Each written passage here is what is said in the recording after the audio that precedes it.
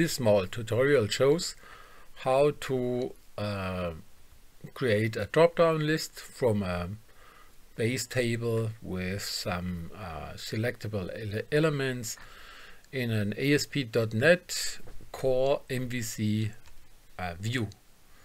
So first we go to our project. Now this is a German project, so there are some texts in German, but this wouldn't matter. I have first here on the left side my database. This is my local database, and I have here the project is called Article Web. We have a table which is called articles, then two base tables, a base table, TBL base, product groups, Produktgruppen. So this is, if I load that, the table itself has an ID field, ID, a base product group, and a text field, product groups in this case, or text or title, short text. And the stuff is inside there's a running number field, so this is from 1 to 6, the idea, and there's a product group name, so this is tools and all that stuff. When I want to show all those on a view, complex data is mixed with the article itself, with a table and a drop down. So these are mixed datas, and mixed datas are always shown in a view model. So first I have to create a under view models, under the folder view models. If you don't have it, create a new folder, view models, add a new item, a class, and call this class, in my case I renamed it view model article new. So because this should run under the action controller article /new. And in this case I entered first the base data model, which is in my case model article.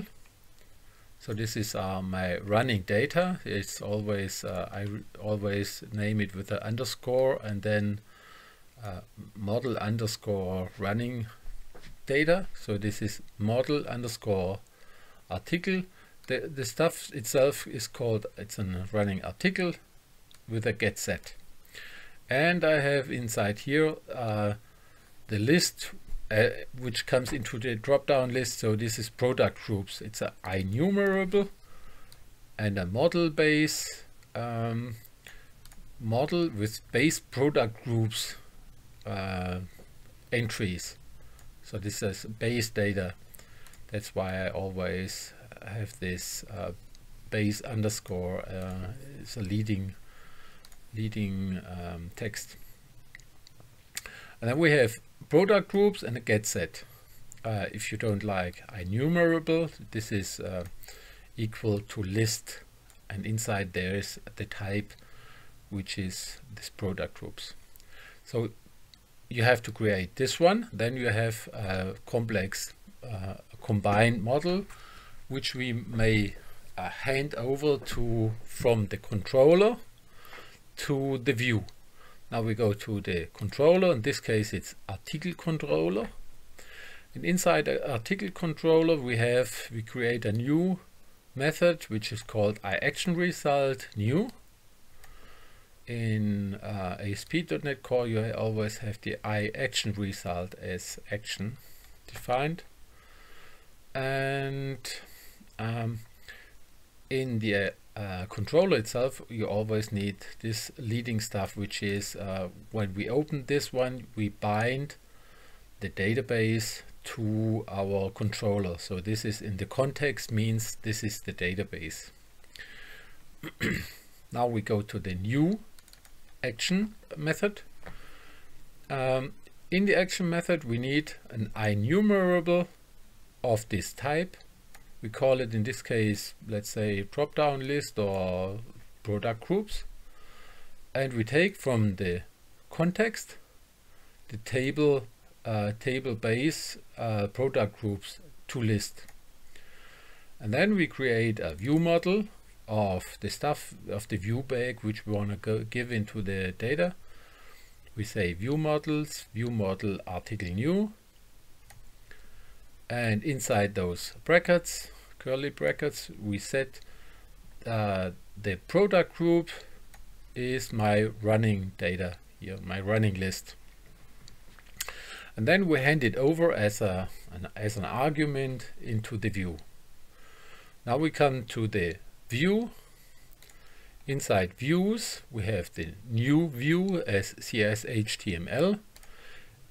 And there we hand over the model first. Say, okay, the data behind this view is article web views, view model article new. So this is the project, my project, article models, and this is my combined data in there. Under the first block, under the first stuff, we have nothing. This is empty. We didn't define it, but still the constructor is there. So there's article has the model article has go to definition, still has all the stuff inside there. So this is of type class model article, and then we have the enumerable, and we will load it in our new. That's why we define it here. Article still, the first one is empty, the second one is loaded with a list in runtime, and then we say we follow all that stuff, and then we create a select field, and under select in ASP core we define select and then ASP4, and under ASP4 this is the field where the data are bound to. So this is we refer to the ID based product groups in this case, and we have we load the list with some stuff.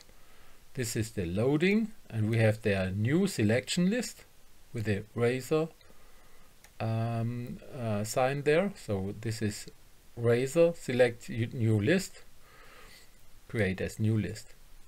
From select list, from our model where we are coming from, take the product groups, and then this is the bound field. So this is usually the first column, a 0 column, which is not visible, and then there are the following columns, the visible columns. In this case it's products groups, and there's the final the closing tag and the opening tag, and we have here the ASP4 as Microsoft ASP.NET Core MVC view features.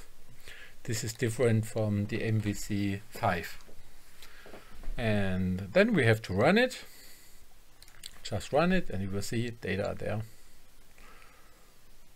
Now we run it local on our local IIS. We say article. This is my article controller. Then we say new is my action.